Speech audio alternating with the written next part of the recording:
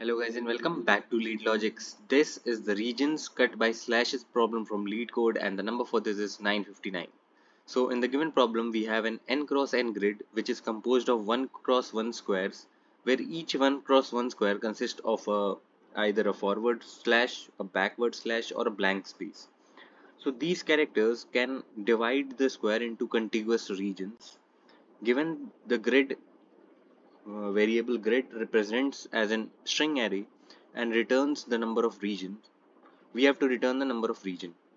So we have to note that backslash characters are escaped as double backslash, so they are represented as double backslash as well.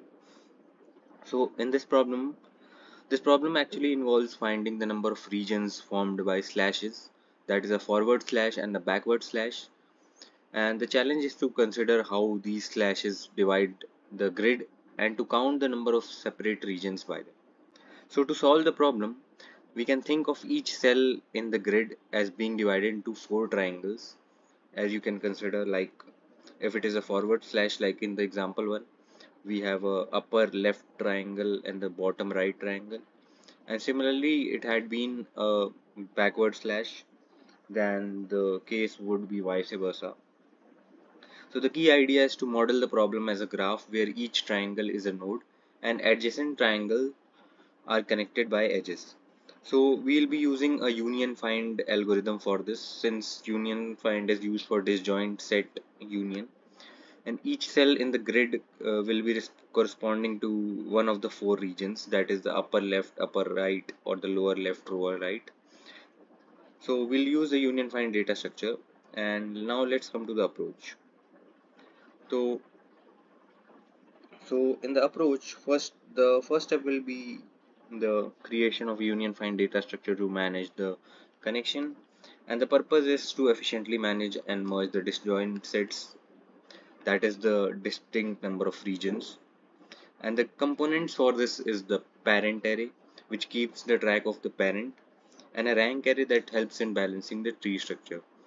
And also we have a grid representation.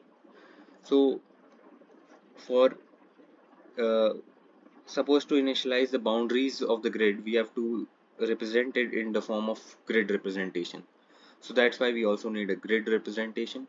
And initially we have taken a dot array where each point on the grid is a node, and we create a 1D array to represent these nodes. So you can see how we are going to do. The point 0 0 will show the index 0, the point 0 1 will show the index 1, then the point 1 0 will show index 2, and in a similar way we are going to create a sort of graph representation for this grid string array which we have. And once we have the boundary initialization, we ensure that boundary dots are connected to each value, because for the union find operation we need the graph to be connected. And then we are going to process each cell accordingly, if it is a backward slash or it is a forward slash. So if it is a forward slash, we connect the diagonal nodes, that is we will be connecting the I. If it is a like forward slash, we will be connecting I plus j and c and j node with the I and j plus 1 node, and if it is a backward slash, we will be considering connecting I and j cell to I plus 1 j plus 1, because if you see, if you go as such as a backward slash, so you will be going from ij to I plus 1 j plus 1, and if you see for a forward slash, you will be going from I plus 1 j, and then j increases and I decreases, so it becomes I and j plus 1. So similarly we are going to perform the union operation in these cases. So let's come to the coding section, but before that, do like the video, share it with your friends, and subscribe to the channel if you are new to the channel. In the meanwhile, we are going to start the coding. So first of all, we need to define the union find structures. So for that we need a parent array, then we need a rank array, we also need a count array, not a count array but a count variable, and Let's first write the union find approach. So public void union, we take int a, int b, and int parent of a equal to, we'll be using the find of a. Similarly, int parent of b will be using find of b, and if parent of a equal to parent of b, that means they both belong to the same group, so we do a count plus plus. Otherwise, if rank of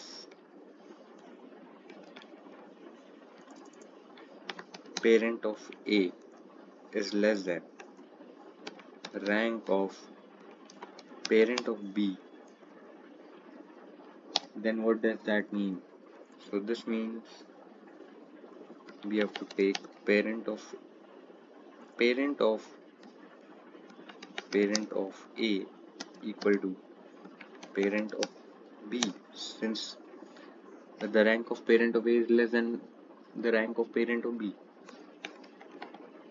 In the otherwise case, you can do the parent of b equal to parent of a, because in this case the rank of parent a would be greater than rank of parent b.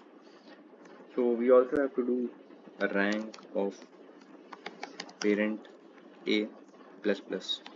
So if you are not acquainted with the union find algorithm, I would recommend you to go through the union find algorithm once. You can find it on any of the like websites, or you can find another videos on YouTube where you can see the union find first, and then you will realize what we are going to do in this problem. So we have a public int find. So in union, basically we do is that what it is named as, like we do the union of two different groups, and in find we find the parent of the two different groups. Like for a particular group we define a parent, and from that parent all the members of that group arise. So this is a sort of union find algorithm. So when we do a find, we try to find the super parent or the parent of that particular number or whatever the node we can say. So if the parent of a equal to a, that means if it is a self parent, we can return a. Otherwise we have to find the parent recursively until we get to the super parent. Parent of a equal to temp, return temp. So this is our union find part. Now let's come to the region by slashes function. So in this we need to first define the rows. So the rows will be defined as grid dot length, and in dots we'll be defining as rows plus 1.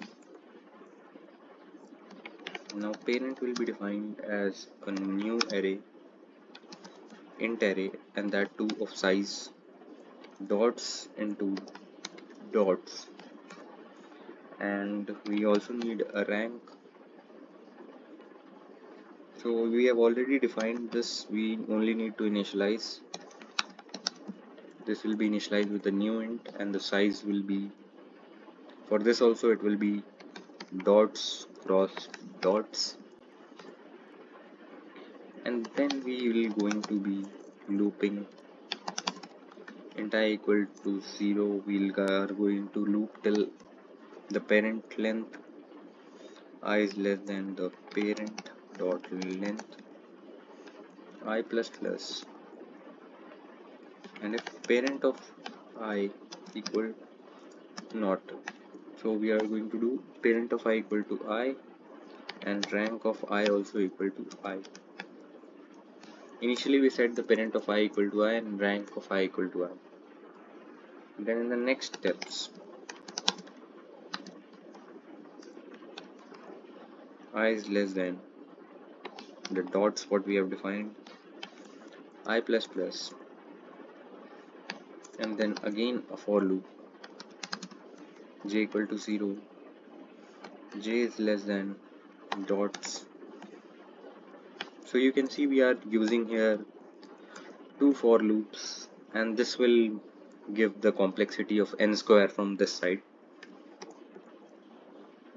So first of all we'll check if I equal to 0 or j equal to 0 or I equal to rows, that means is it a boundary element, or j equal to rows. This condition if true means it is a boundary element, then in that case cells equal to I into dots plus j, and we do a union of 0 with the cells.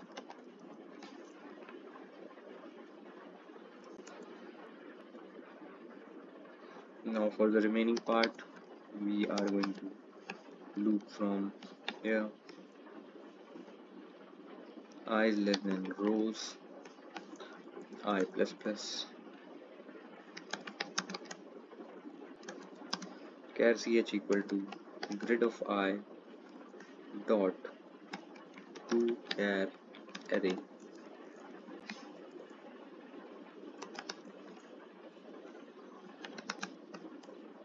For int j equal to 0, j is less than ch dot length j plus plus. Now we have to implement this part, like I told you, this part, the table part. So now we are going to check where were we, if the ch of j equal to a backward slash, and we have to use multiple backward slash to avoid, because it is given as a escape character. So in this case what we were doing, int cell1 equal to I into dots plus j,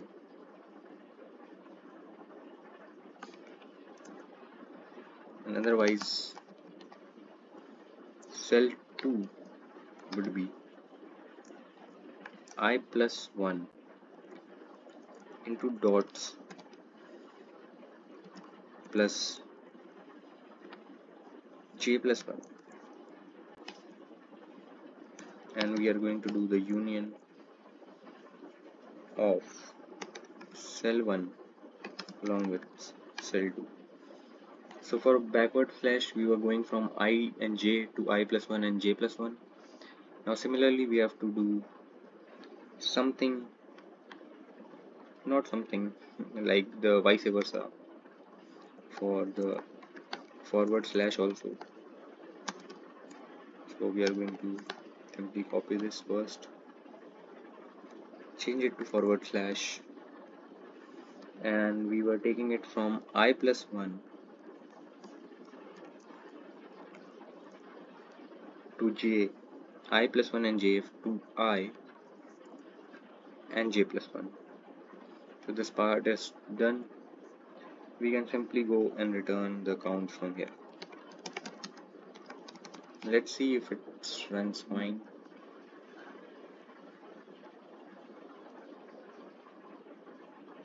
So at line number 26 we have some issue.